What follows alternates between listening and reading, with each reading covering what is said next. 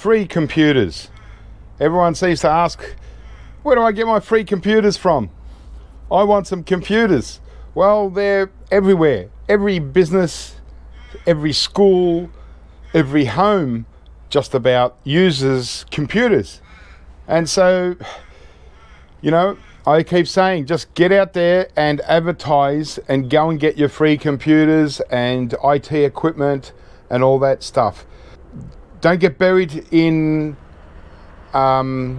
street scrapping or dumpster diving for too long. You know, if you're resourceful enough to find good stuff out of dumpsters and stuff like that, well, you're probably resourceful enough to do a little bit of advertising and, you know, take it to the next step and start getting your own computers for free. And, you know, I've got more than enough e-waste at the moment to handle myself, but it just keeps coming. So get out there, guys, advertise for computers or advertise for e-waste in general, and get out there and pick up your own stuff. Once again, just keep encouraging people to you know, to think a little bit higher than just picking up trash, to you know, start advertising for e-waste in your own area, and, you know, at least pick up a few schools, a bunch of small businesses, maybe a couple of larger businesses. That on top of picking up rubbish off the streets or whatever out of dumpsters, you'll find that you'll always be in scrap. We've got these, I don't know what they are, but they're core tube duos. Bit rough, but it just depends on where you are and what country you're in, because some places, some countries, you know, it's a lot easier to sell second-hand computers, and especially if you've got a little bit of time and a little bit of knowledge how to reformat and re-upload your Windows and all that sort of stuff, and get them up to reconditioned condition, and yeah, you can do okay. That's all I wanted to mention for now. Just free computers and free IT equipment. It's all out there. You just got to, you know, put in the groundwork. And if you want to, you know, there's so many new people coming into scrapping and looking at doing this now or in the future, but, you know, this might be something that you're interested in. You're interested in computers and IT equipment, so put in the groundwork now. You know, at least look into all your local laws, how to start up a small business, and, you know, start putting together some good advertisements, flyers and stuff like that. Maybe even build a website offline and slowly build it. You can get more e-waste than you'll ever imagine. Come back. This particular pickup, I haven't been to these two schools for over 18 months, and then bang, out of the blue. And mind you, this is nothing compared to what I'm going to pick up during the holidays when I go back there, because they just don't have enough time to get out all the computers that they've got in storage. So there's probably a couple of hundred PCs sitting there waiting for me to pick up in probably a few weeks' time, or whenever the school holidays start again. They're going to call me and we're going to do the whole lot. It might be 2 or 3 loads, who knows. So I'm expecting a couple of more schools in the next week or so. It's just constant, endless. You know, don't miss out, and don't let the bigger businesses monopolize on the e-waste industry and take everything for their own profits. You know, there's plenty out there for the one-man band that just wants to go out and pick up their own stuff. And, you know, and sure, in between, when you've got nothing to do or you want to do a bit of a break, you can do your dumpster diving or your street scrapping or whatever else you like to do.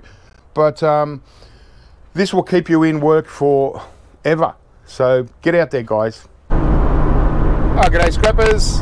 I'm heading out west today to do a couple of pickups, and this one's out of the blue. I just got called yesterday whilst I was in the middle of scrapping stuff out, and It's a school. Well, there's two schools, but this one I haven't had a call from this technician for about 18 months.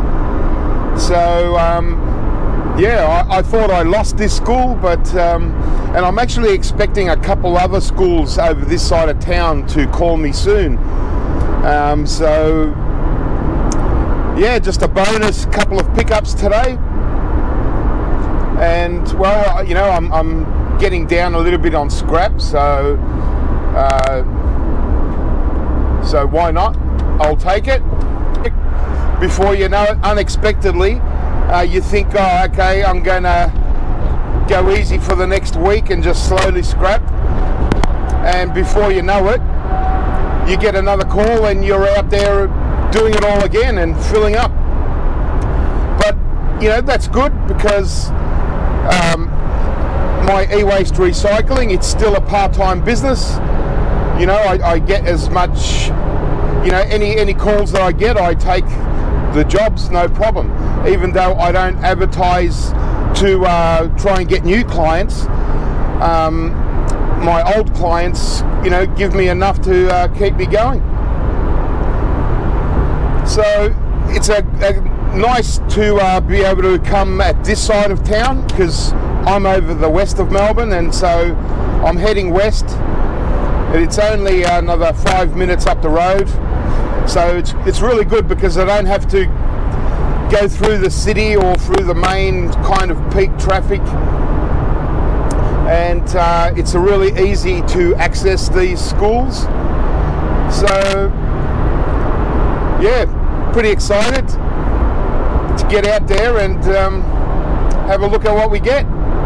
But yeah, the first school I'm doing is I think there's only about a quarter of a load, and then once I do that, me and the maintenance guy, we're going to go to the second school, which is kind of just around the corner, and do the do the second one. So I'm on track. All right, so I'm not too far from the first school. Yeah, anyway, let's get up there and see what we get. Okay, well, I've done that first school. Wasn't anything spectacular. There is one really interesting little thing in there, so looks like it's going to be some nice circuit boards. But yeah, now we'll just go to the next school if I can find my way through, and hopefully it's got more PCs, because I was hoping I wasn't going to get printers. I ended up getting a giant photocopier, you know, not the full size, but still big enough, bigger than I expected. So gosh, I have no idea where I'm going. I'm going to get lost, I can see it. I've just got directions by word, so, but yeah, hopefully we get some really nice stuff this time round. Yeah, just got some boxes of stuff, and I got a stereo system, speakers and stuff. It's mostly just junk, doesn't work. Alright, well, I think this is the road, so let's go and do this second school. Okay, well, this school, I now remember this school. It's have to go up the elevator to the next floor, so it's a really long process, loading up stuff, going down. I really need a cage trolley for this, because there's always a lot of loose bits. So like monitors are really hard to carry. Okay, I'll get these PCs. Yeah, it's not easy doing this job at this school, because you got to go through 2 buildings and the schoolyard and all kinds of things. It's just a little bit complicated.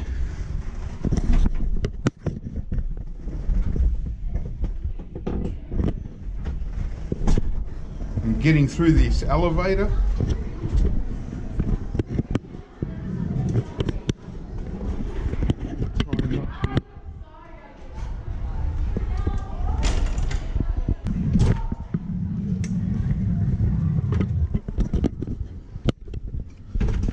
Try not to break any doors while I'm going through.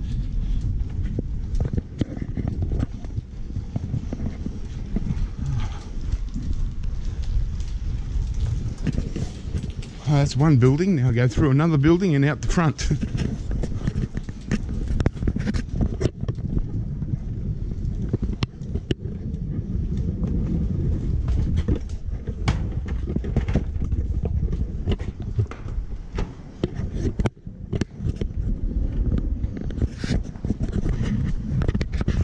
Oh, that's 2 trips plus the other school.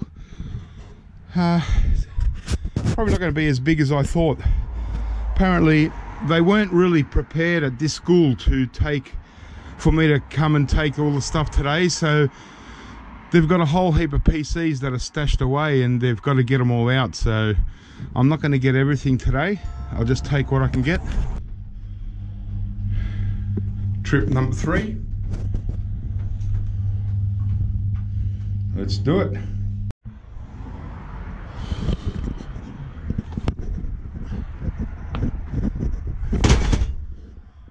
A lot more coming now. Well, there we go. Whew, that was insane. I think I did 5 trips up and down the elevator. Oh, at least there's an elevator and it wasn't stairs, but still, it all just takes, you know, takes a while to drag it all off. It ended up being okay, not as many loose items as I thought there was going to be, because the loose items, just especially monitors, because I don't do many pickups like I used to, and I'm not planning on doing, you know, any more than I'm doing now, so it's probably not worth for me to bother getting another trolley made up, because the one thing I didn't, you know, I was always meaning to do was to get a caged trolley, but one that was kind of like a Kingfisher, you know, where they're not too long or wide, so you can get them into small elevators, but high enough where you can fit, say, 20 or 30 monitors. Because monitors are, even these flat screen monitors, are really awkward to take out of buildings, especially if you know, I mean, they're so easy to drop, they collapse, and then when you get to your van and you put your trolley down, and go to open the van, that's the time when the monitors collapse. I've been in the city in like people everywhere, and come out of a building with a stack of monitors on my trolley, put the trolley down to open the door, and bang, the whole lot just collapsed, you know. And it's happened a few times all over the footpath, you know. People are just looking at you saying, God, what's he doing? Let's get back to the workshop and see what we ended up getting. There's probably there's at least 20 PCs. I think I've only got 2 or 3 laptops, but yeah, quite a lot of PCs, so it's good. And they're all good, solid, heavy PCs, so they got everything, the hard drives, everything complete. This place isn't, you know, like, they have a tech, but it's just a different sort of system at this place, so yeah, it's really good. All right, let's go back. So this is what we ended up getting from those 2 schools, and what I'm going to do now, I'm just going to unload everything and have a little look at what we got, just do a bit of a count. A couple of interesting items in here. some junky stuff, but you know, as usual, you got to take a little bit of the good and the bad, like toner cartridges. But I've been really good here. I've got some nice empty space here where I can start stacking stuff temporarily until I work out what I want to put under cover and what I don't have to.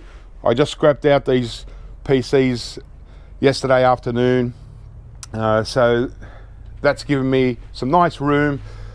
Still got some junk, obviously. So these PCs here, 31 I think, plus these ones as well, they all came from the school that I did last week. So you know, if you do just one school a week, you're overloaded with stuff, believe me. It's and also the other day, you might have seen my last video, I got rid of all my e-waste and I got fresh cages. Well, already motherboards are already built up, and I've actually got a whole bunch out in the back, because I also buy motherboards as well as you know, get them from scrapping my own. So I'm already starting up a pile of motherboards and some mid-grade boards. I only had half a cage of mid-grade boards last time, and it was 150 kilos, and that's only half a cage. So this cage fits quite a lot of mid-grade boards, and just got something that I want to scrap out a little bit later. That's where I put my power supplies. Usually 2/3 of the cage is power supplies and 2 rows of hard drives, and these hard drives will, you know, be good if they stack up right up to the top. Still got my surveillance stuff, and yeah, and so I've got a lot more motherboards sort of scattered around everywhere that I need to just before I put them in the cage, I just make sure that they're ready to go. So these kind of motherboards that I buy, and I just make sure that all the batteries have been taken out, you know, because I can miss a few, and it's really important that every battery, so when people bring me motherboards to sell to me, you know, I've got to make sure that everyone's there. And then I might, you know, some motherboards I might have a chip that I can pick off, but most of these I don't touch at all. Just let them go, maybe just take the crystal. Yeah, modern style motherboards don't really have much to take off without noticing, you know, aside from, as I said, the crystals, and see these little chips in here in the little pop out thing. Well, yeah, sometimes I take out those little ones. You don't really notice them, but certainly don't touch the BGAs or anything like that for resale, because they've got to get some value out of it. Just quickly, what else I wanted to mention? Oh yeah, I'll just show you this little pile of CPUs I got the other day. We'll go over here. So yeah, I got a really nice little batch of CPUs, and these nice IBM gold caps, PR200s, bunch of them. But under here, if I can show you, is about 3.3 kilos, so about 7 pounds of just ceramic CPUs that has been crushed up, right? So I think the guy sort of watched the YouTube videos. You know how there's guys that are processing ceramic CPUs, and then the first thing they do is they break them up like that. They crush them. So that's what he's done. He's broken them all up, and just left them like that. So so inside, you know, you got the, you know, it's crushed up. There's probably some little bits missing, but there's your gold bonding wires and all that in between, and all the there's, you know, all kinds of things. There's pins dropped, and yeah, bits and pieces. So he's So 7 pounds of, you know, really good, like a lot of it is 486 CPUs. And so that's an interesting batch. And also the gold caps, the ones that he hasn't broken like that, the ones on the other side from the, say these ones here. I also got a bag of what do I get? Bag of fingers with, as well as all these gold caps. So they're all there. So yeah, I don't know. I've just got to go through it, take out all the CPUs, and then yeah, I suppose this is all just ready to go. You know, ready. You know, the first step of gold recovery, where they crush it all up like that. But obviously, I'd probably do even more. If I was going to go for the gold recovery. But see all the really nice gold bonding wires in there and the gold pins. So yeah, I'd rather that the CPUs were complete like that, because, you know, I like to put them in my collection. You know, there's a nice interesting 386. Yeah, that's an AM386. It's a pretty good one, but you know, that's okay. So look what he's done there. He's, you know, just smashed it up. It's a, you know, just a IBM. So the gold cap, yeah, it's just sort of like, I don't know, you know, that looks really roughly smashed up. I don't know what the thinking was behind that. So I just I bought all the CPUs in their grades, but this crumble, I just I paid a fair price for ceramic CPUs.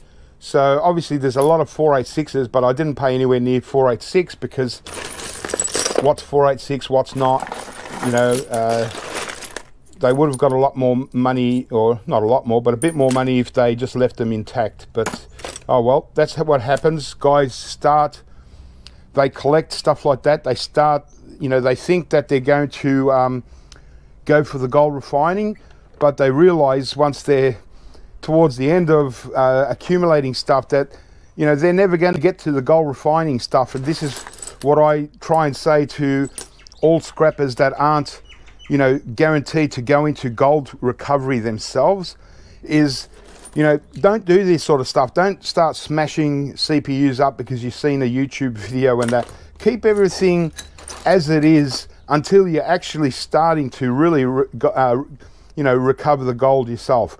But for 99% of people that are scrapping, gold recovery is not the way to go. They're not going to get to that stage, because, you know, you don't want to just do, you know, there's no point in just doing a couple of pounds of CPUs and getting a few grams of gold. It's not going to change your life. So this is why I always, you know, suggest to people that are stockpiling is just to keep, you know, stockpiling components as they are, as CPUs. And, you know, in a lot of cases you'll find that some of these CPUs can be really collectible, you know, and so you're much better off keeping them as they are. And yeah, you can always crush them up like this another time when you're ready to actually go. But you can't put them back together if you decide that you can't actually put them together, scrap them out. So this is, yeah, it's all sort of really worn out the top here, but I think this is a small version of a Pentium Pro. Maybe not, but it's a interesting one. Just a pity that it's all such in poor condition. It's all the pins are bent and scratched up, and otherwise I would have put it into my own collection rather than that. But yeah, I just thought that's an interesting thing to show you. And I better go out and start emptying this van. And yeah, I'm just excited to have a look at what we got, and I can't wait for the next pickup from this place, because I reckon it's going to be, well, it's not going to be much junky stuff. It's going to be a whole lot of just straight out PCs. So awesome. Can't get enough PCs. Obviously I want all the RAM, the hard drives, the CPUs, the motherboards, the whole lot is going to be in there, so it's going to be really good. Let's take this out and have a look. Okay, well, there's my photocopier for today.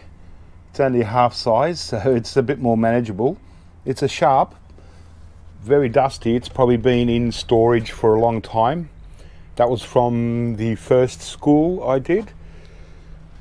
And here's our stuff that we got for today. So, okay, it wasn't too bad actually. As I mentioned, you know, there's a lot more to come at this school, so I just got to wait for them to get it all out and ready for me. So, you know, the standard cables, bags and boxes of cables, that also came from the first school. They're just you know, an old stereo system. Might still work, I'll check it out. It's Panasonic, still got the speakers and everything, so yeah, if it works I might put it in the workshop.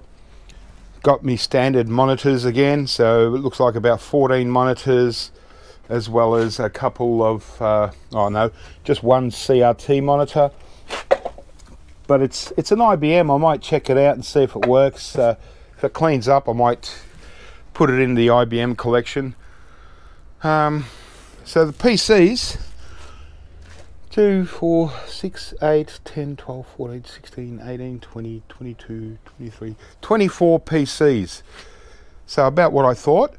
And yeah, a mixture of them, and these are all, it looks like Unity. So these are kind of like generic PCs that have been made up at one stage. And so they've got floppy drives.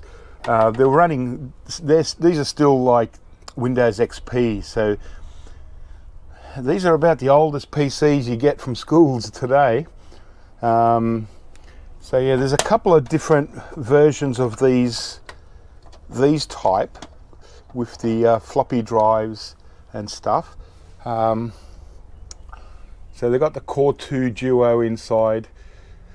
Don't know what sort of CPUs, but yeah, hopefully they're green fibers or something, you know, a bit better value. And also these ones here, these look like the same kind of systems, just in a different tower. Probably look a little bit plainer, but they're the same Unity kind of brand.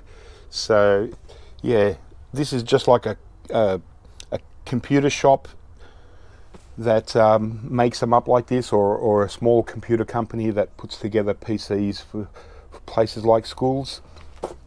But I did get some brand name ones, Dell's, HP, and I got another Lenovo ThinkCentre, but I got 2 IBM ThinkCentres. So these ones are the ones I like, and I might open them up, blow them out, and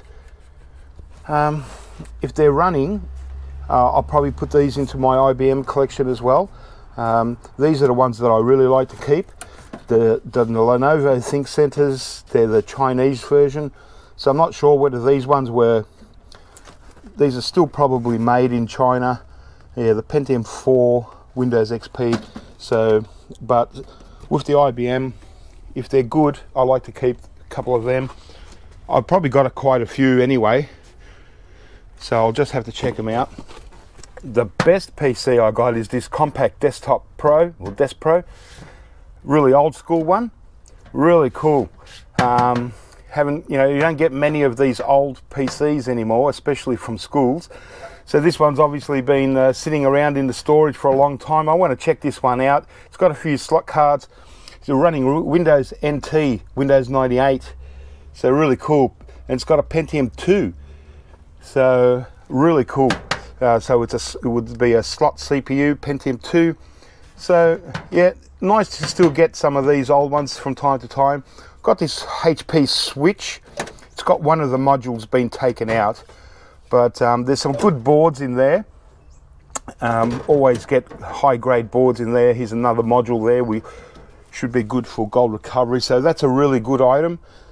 You know, as far as value, you know, these I value probably probably at least 3 times more than a PC coming from a school, if not more. If it had the other module, it'd be 4 times as much. But I love that. Box of keyboards and junk. I've got a little TV, didn't really need, some speakers, knickknacks. Another one of these Cisco's, see what I mean? Every school I always get one, at least one of these Cisco's things, and looks like just some cable and stuff. Got 2 laptops, these old HPs, really old now, so just for scrap. Just more cable and stuff like that. Yeah, nothing special there. Got a whole big box of these Mimeo cables. So they're using this Mimeo thing, and these look like just excess cables, but it says here for Mac OS 10.2 or later. So okay, so because they're new in packaging, these might be worth selling.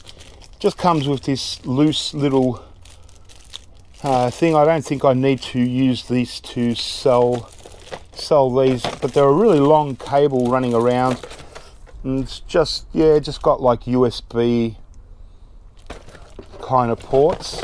So I'll have to open up one of these packets and read up what this was, you know, used for, and whether it's, I'm hoping that they're sellable items, you know, like, because they're new in packet, it's really easy to sell. And yeah, so that's a bonus if they can sell. If not, I'm just going to have to recycle the packaging, you know, the plastic and the cardboard, and then scrap the actual wires. But I'll definitely keep some, and hopefully. So this is also, this was probably the junky part of the pickup. I really didn't want this. I probably wouldn't have taken it if I seen what it was. But these are what it is, the Mimeo wireless link, virtual link. But all that's in them. So this obviously, yeah, it's for the laptops, and I think it connects to the, it looks like it connects to a whiteboard, interactive whiteboard. Yeah. So it's each student gets one for their laptop or something, but see, it's just packaging material, and all that's in it is just this USB link.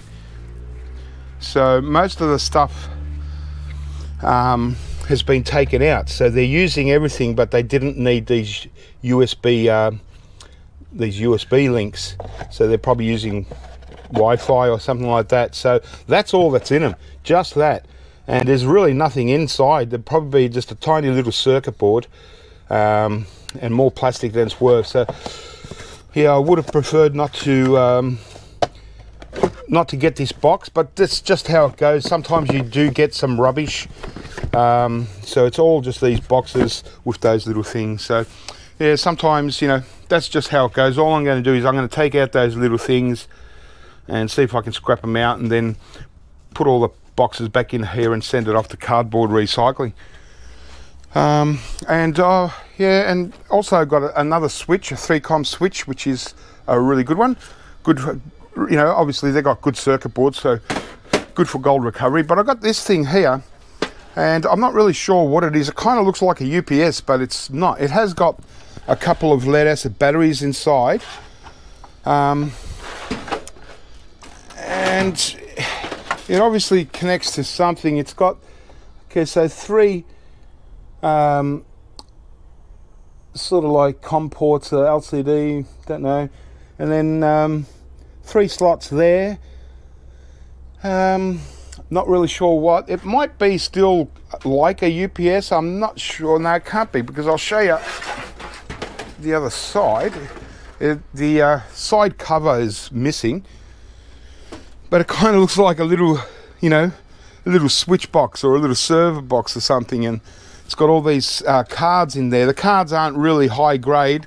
I think this one is the best. It's like the actual motherboard. So yeah, nothing really special here. but still okay.